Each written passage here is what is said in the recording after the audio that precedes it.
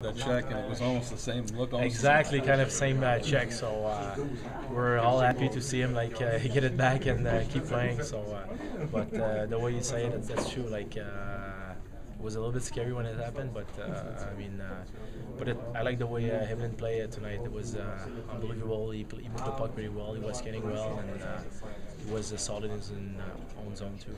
Obviously, a tough result, but really tough when you look at what Kerry was able to do. Exactly. When your goalie is playing like that, you are supposed to go home with a win. So it's tough for everybody right now. We all know we get tough time to score some goals, but there was a good game, good 60 minutes for us. So we have to build on it.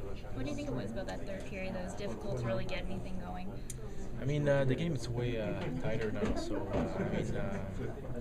we have to chip and chase, and when we shoot the puck on the net, the forward's going to be there and get there to do the dirty job to score some goals. But they did it.